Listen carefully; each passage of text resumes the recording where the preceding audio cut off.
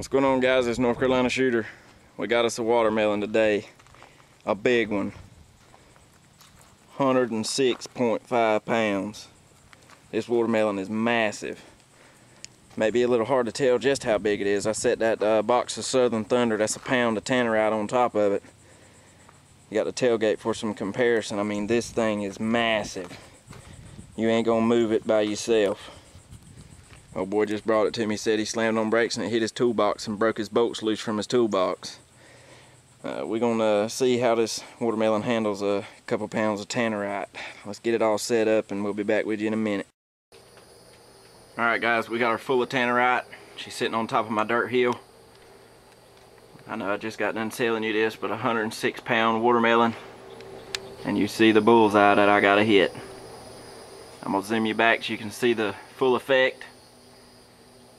Put you about right there. I'm shooting it with a 770s. It's 270. Should set that Tannerite off real good.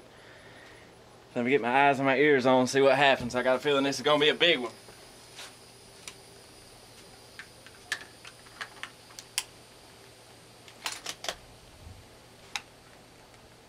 I'm pure nervous.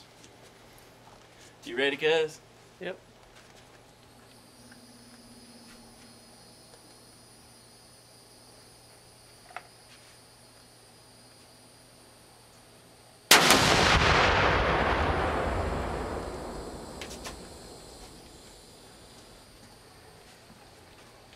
There once was a watermelon. Now there is no longer a watermelon.